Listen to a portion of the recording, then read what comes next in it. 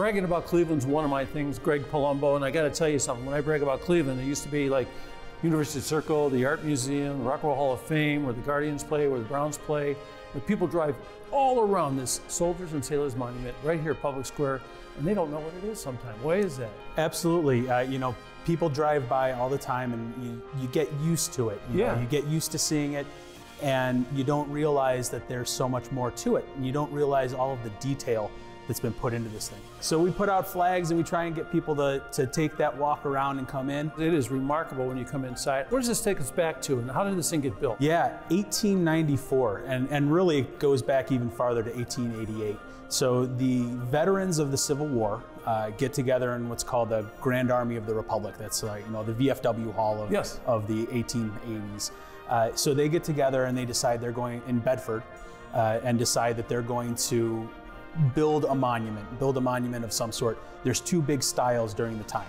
There's the shaft with statuary around the base, and there's the memorial room with statuary inside and listing names on the wall, that kind of thing. They have a vote. They vote 50-50. It's a dead split. They can't decide. They go both. They go both. So Levi T. Schofield is the architect and sculptor. He says, I can do both. I can bring those two styles together. So we get a supremely unique monument where we have both those major styles together. And here's what I love about it. You go around the outside and you see each corner has its own monument, a different thing. But when you step inside, and if you've never done that before, you can do this all summer long. Yeah. For free. For free. 10 a.m. to 5:30 p.m. Every day of the week during the summer, and most of the days of the week during the winter. And when you step inside, it really takes you on a trip. Like right now we're standing in front of Abraham Lincoln, and there's a lot of great things about that, stories to tell here. I mean, it must be Robert E. Lee right there. Well, no, it's not actually. See, I'm getting a lesson. Yeah, that is Sherman. So the boss. The boss. This is the end of the war. It's called the Peacemakers. They're trying to decide on how they're going to wrap up the war. Sherman has just marched his way through the South, burning Atlanta, marching his way to the sea. He's total war. He wants to then take his army and march north, splitting the South in half again.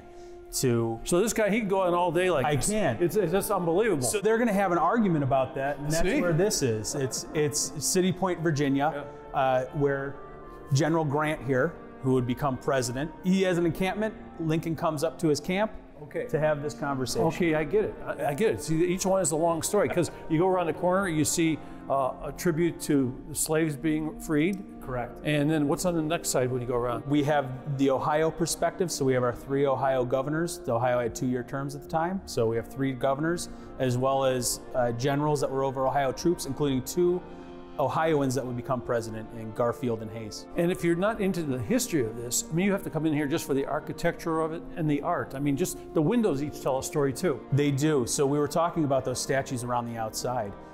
They're depicting different aspects of the military. So you have the Navy, the artillery, the infantry, and the cavalry, and they're showing the progression of the war as they go around. On the inside, you see these beautiful windows that for a long time we thought were Tiffany. It's actually a local artist named Wells, whose studio was right down the street in the old arcade. Eat your heart out, Louis Tiffany. That's right. So these beautiful windows are depicting what's going on the outside of the wall. So they're showing the different instruments of those different branches of the military. There's such a heavy-duty, deep story behind each and every corner of this place. There really is. I mean, Schofield put detail into every little aspect he could, even down to the bolts that hold on the signs on the outside of the building. They're showing the badges of the Loyal Legion, which is the officers' veterans group, and the GAR lapel badges. Grand Army of the Republic. Grand Army of the Republic. I got one right. How about that? Hey, so you can get one right, you can learn, you can see a whole bunch of stuff here. Greg is here all the time. It's free all summer long. What are the hours? 10 a.m. to 5:30 p.m. A Cleveland treasure, man. Thank you very much for taking care of it. Absolutely. Great to see you, man. Thanks for coming in.